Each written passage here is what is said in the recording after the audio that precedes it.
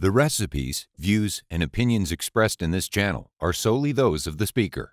They do not reflect, collaborate, or substitute the views and opinions of a medical health professional.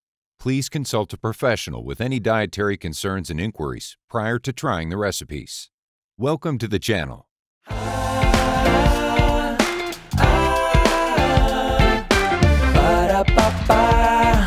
I'm cooking with Namia.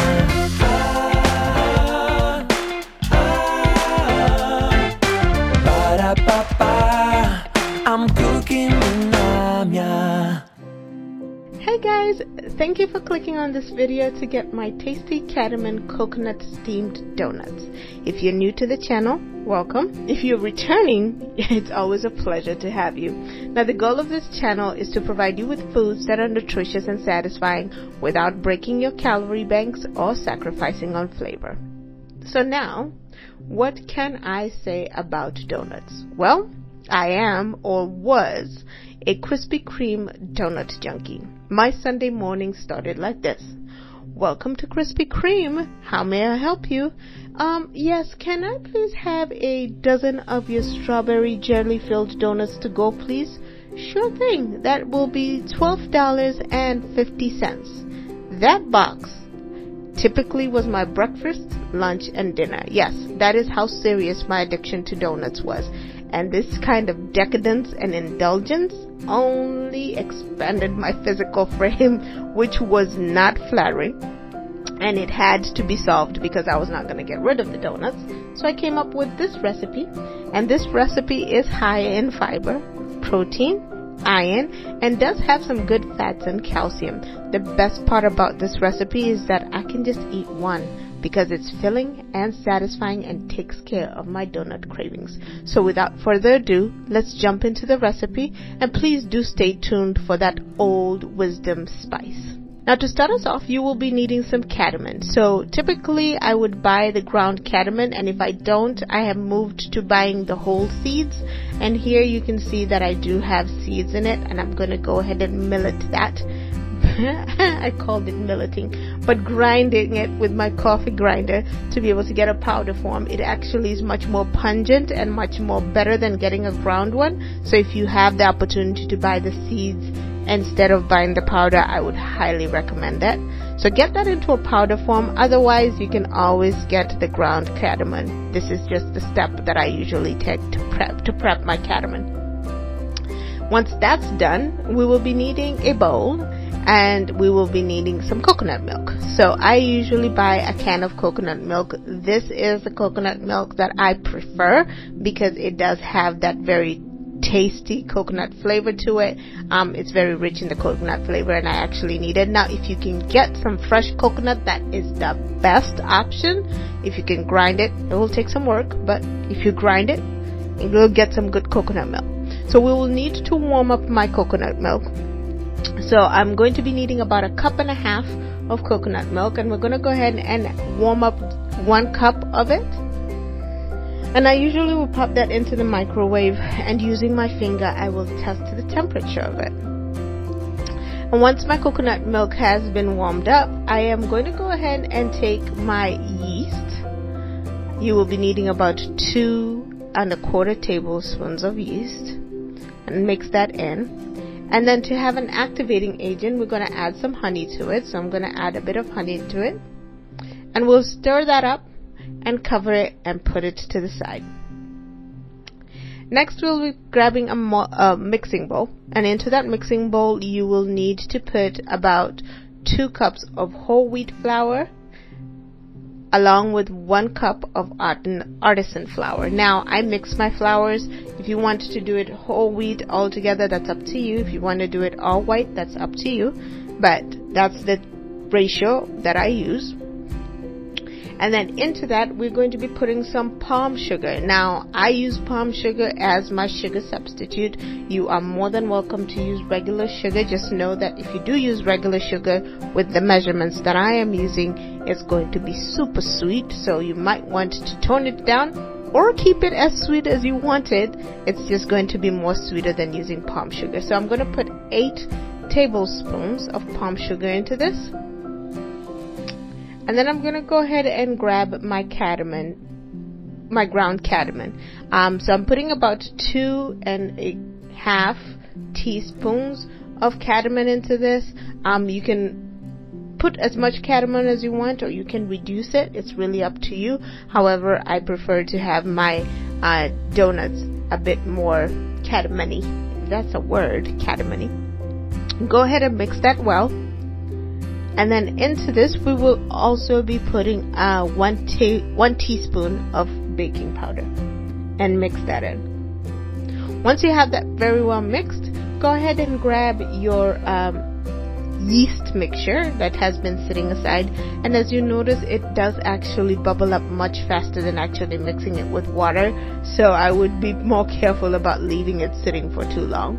So pour that in, and then you will be adding another 1/2 cup of the coconut milk that was left over. Remember, we had 1.5 cups, so the yeast took a cup.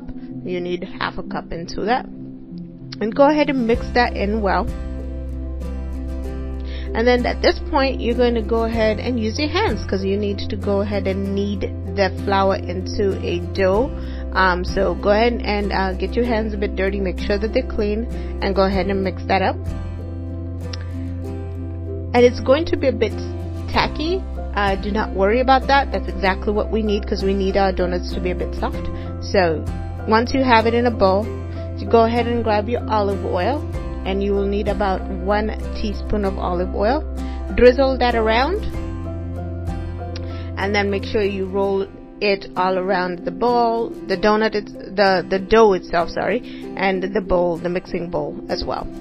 Once you have that, go ahead and grab a cover for your mixing bowl, or like I do, I usually use some plastic wrap. Go ahead and seal that real tight.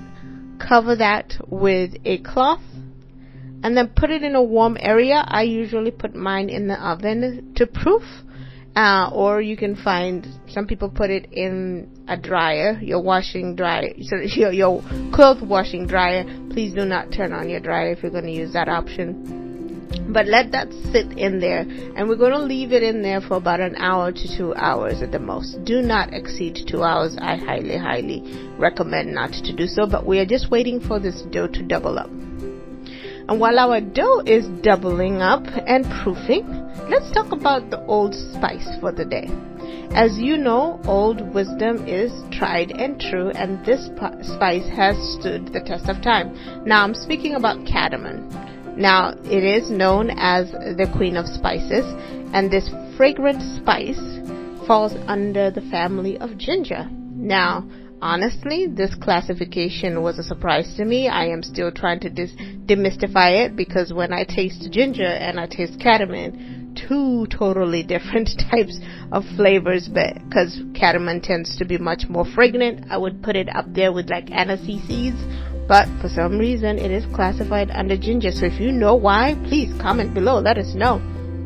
Otherwise, cardamom is one of the oldest spice. The use of this spice dates back to at least 4,000 years ago. Cardamom actually originated from wild plants that were located in the West Ghats in the southern Indian hills. Now, the plant somehow was found to be growing in abundance in this area, and this area is actually known as the Cardamom Hills. Back in the day, now this is ancient times, the ancient Egyptians used cardamom for medicinal purposes, but the one ritual that they actually used it for was embalming, right? So those pharaohs and the mummies you see, cardamom was, and I can see it, because when you do take some cardamom, it actually runs through you, so I can actually see how they use that to preserve bodies. The other thing that they used it for was they would chew the cardamom pods, and that would help them with keeping their breath minty fresh and their teeth clean. So it's a very good teeth cleaning agent. The Romans and the Greeks also used cardamom because of its pungent flavors. It was put in like aromatic oils and perfumes that they used back in the days. The Vikings also discovered the spice during their travels, and they brought it back to Scandinavia. And then around the 1900s, the plantations of the cardamoms were set up by British colonialists back in the day, and much of the green and the black cardamoms that we see today came from that era. Now, Guatemala is known to be the largest commercial producer of cardamom. In some parts of Guatemala, it is actually considered to be more valuable than coffee. That's how polarizing this spice is. When you look at like your Indian cuisines and your Middle Eastern cuisine, cardamom tends to be very popular in the curries and especially in the teas. So think about your Starbucks chai masala. I think that's what they call it. It's a rendition of Indian chai, Arabic tea masala, and some Asian traditional drinks. That's where when I first tasted that, I was like, yeah, I remember this because I grew up drinking this. And that's pretty much kind of where it comes from. It's actually one of those spices that's immensely popular in South Asia. It's also very popular in Scandinavian recipes. So things like meal wine and clogs, it's used in those things, and a lot of sweet pastries and bread. So I tend to put it in most of my baking elements, as well as in my breads if I can, but I tend to drink it more in the tea and in this donut that I'm about to go through with you guys. As far as the medicinal uses for it, so it's got a very huge array of things. We're talking about indigestion, asthma, bad breath, lowering high blood pressure. It has cancer-fighting compounds. It protects from chronic diseases. It helps with anti-inflammatory treatments. Of course, it helps with like oxygen and breathing regulation. It lowers your blood pressure and your blood levels, and it's known to protect your liver and also help with anxiety. But the best part about it is the weight loss. Remember I said that I can only eat one? For some reason, every time I eat one of these donuts, I am never feeling for another donut like I used to with the Krispy Kreme. So I'm actually a believer in the fact that the cardamom is the reason why my cravings get helped in that. So there is so much information about cardamom in the internet. I cannot go through it here, but definitely take some time to look through that, and I highly recommend that you incorporate it in your daily food uses and try find ways to actually incorporate it and use it. Well, so with that piece of information, let's go back to our proofed dough. So once your dough has proofed to about double the size, we're going to go ahead and partition it into about 8 pieces here. So I'm eyeballing it. If you want to measure it out, go please, by all means. But what we're going to do is kind of sprinkle a little bit of flour, and then we're going to go ahead and partition it into 8. And then we're going to make them into balls, 8 balls. And once the balls are done, now we're going to go ahead and start forming the donuts. So I don't usually roll it out. You can use a rolling pin if you want to, but if you press it real well in your hands, it will form into that circular flat ball that you kind of see when you eat like a jelly-filled donut. And then in the middle, we're going to incorporate much more nutrients into the dish by adding a date. So usually I'll add a majul or mahul, however you say it, donut in the middle of it, and that's to add more sugar to it, because my palm coconut sugar does not have that much spice. Sugar content in it. So the date gives it that added sugar kick. Otherwise, if you want to skip adding the date, by all means do it. But dates are very, very, very good for you, and I'll be talking about them in a later video. But I encourage you to start incorporating and eating some dates in your meals. And once you have that, you're going to get some parchment paper, and we're going to put that onto the parchment paper, and we're going to go through the whole process of making the 8 balls into the donut and pressing the donuts in it. So once you put it in the parchment paper, place it on your steamer. So I usually use the traditional Chinese steamer to be able to get my things going. And once that is there, I'm going to start boiling my water. So I usually use an 8-quart pan, and I fill it with about 5 liters of water, and I put it on the stove and I heat it up. And then I have this little gadget that it's like a lid with a circle in it. I don't know what to call it, but it basically holds my steamer up. So I'll put that on top of the pan, and once the water has boiled, I will go ahead and let the dough, while the water is boiling is what I'm saying. While the water is boiling, I'm letting my donuts proof again, because we need them to get to another swelling level. And that usually takes about 15 to 30 minutes to do. So once they have proofed, please go ahead and press the donuts back, the dates back down into the donuts, because they will kind of pop up. So press that back down, and then now, once the water has boiled, place the steamer on top of the bamboo steamer on top of the pan. I'm losing my train of thought here, please forgive me. Put it on top of the pan and let that steam. And usually I'll let them steam for about 45 to an hour. I usually let it go. I forget about it. I don't really pay attention to it. It doesn't burn. It doesn't do anything to your food. It doesn't overcook. There's none of that, because that moisture is just adding moisture to it. Typically you'll start to smell it. And then once the steaming is done, and I have let it boil for about an hour time, I turn off the heat and I let it sit.